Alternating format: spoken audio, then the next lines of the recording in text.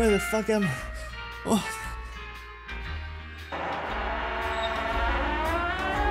Oh. Jesse, please let me go. I won't tell anyone the toys are alive. Please, just let me go, please.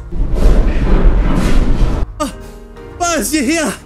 Oh, you look like shit.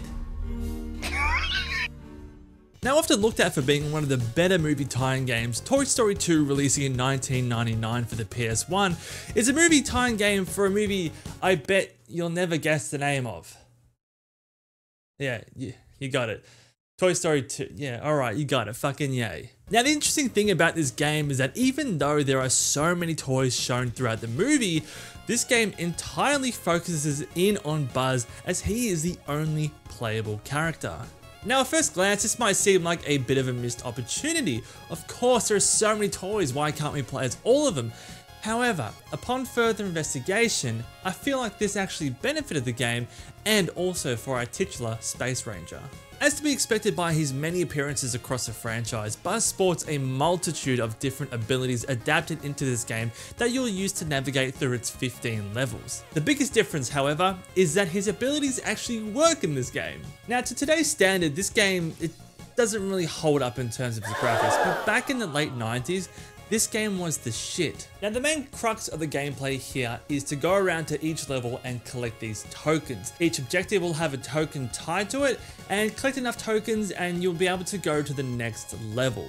Sounds simple enough, but there's actually a lot of variety in these levels that make the game shine. This is also where I think the decision to make Buzz the only playable character pays off in droves. Aside from only having to code for one playable character, the other main benefit to focusing on Buzz entirely is the chance to really expand out his abilities and make him a more engaging and complex character to play as. Most levels in this game will see you collecting 5 tokens, and the way that you go about collecting these 5 tokens more and large the same way. There's slight variations, but you'll basically be doing the exact same thing.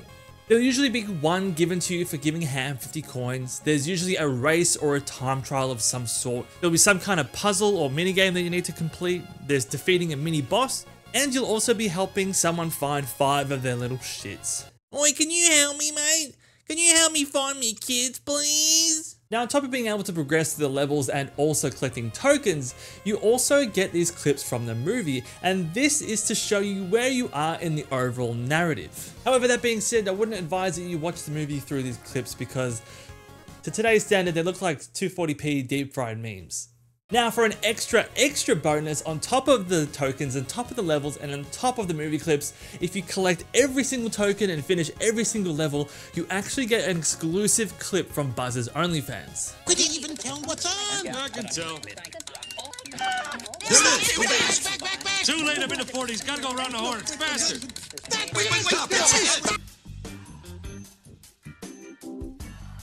I'm just joking. One can dream, right? So you might think that doing the same objectives in each level grows tiresome, but the game actually does a few things to keep this routine feeling fresh. Firstly, the game actually gives you a lot of freedom as to when and how you go about doing these objectives. If you don't feel like doing anything other than, let's say, collecting 50 coins, that's perfectly fine, and once you get one token in a level, you have the option to move on to the next or continue in the level that you're in. You can also tackle any objective in that level at any particular order, which really helped me stay engaged, because sometimes I just wasn't in the mood to do something, and it left me feeling like I'm not forced to do something I don't want to do. You can also come back to any level at a later time to complete the objectives that you may have missed. And again, it stops a player from feeling forced to do something that they don't necessarily feel like doing. Now, do keep in mind that this game does have a few checks and balances in place to make sure that you are acquiring at least the minimum amount of tokens per each milestone. So you might run into a roadblock like this, but you can just go ahead and get some more tokens and be able to unlock the next batch of levels. Now, secondly, the abilities. Buzz has a range of different abilities to use right out the gate. He's got a double jump, a spin attack, a ground pound, and of course his trusty laser. And a really nice touch to when you look down the scope of his laser is you actually get to see the reflection of his face in his helmet. I thought that was really nice. Now, if this wasn't enough, he gets a range of other items that you obtain by completing certain objectives as well. Some of these items include a shield that will see you rolling around in a hamster ball-like thing, which will protect you from slime or incoming attacks. You can also get these flying discs so you can kill larger enemies, and you can also unlock a grappling hook to get to higher places. Now, this is only just to name a few of the items that you unlock in this game, but once you start unlocking these additional items, the game really just shifts up a gear. You can just do so much more compared to the base level Buzz that you started off with. You can tackle stronger enemies, you're able to reach new areas in previous levels that were once impossible to get to, and the game almost feels a little Ocarina of Time inspired with these new additions, especially with the grappling hook.